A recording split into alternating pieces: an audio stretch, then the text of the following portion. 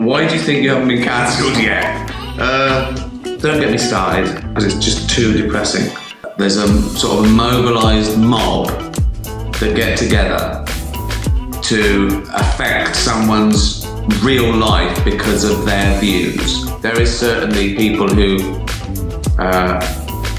do it because they don't like people's politics. However, it can happen to them and people can lie. There's hysteria. It's a very dangerous game to play, getting people cancelled. Just because you're offended doesn't mean you're right. So I can justify it. I can say, well, no, I know times change, you know, it's not the morality of the day. Why do people keep fucking cowing and apologising? They've done nothing wrong. It shouldn't be a fucking popularity contest. Morality isn't a fucking popularity contest. I see it on Twitter, people being bullied.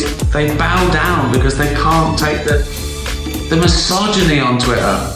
It's depressing. Who was that woman? It's an actress who the Twitter found out she went out with a Trump supporter and she was cancelled. Do you know what I mean? It's really odd.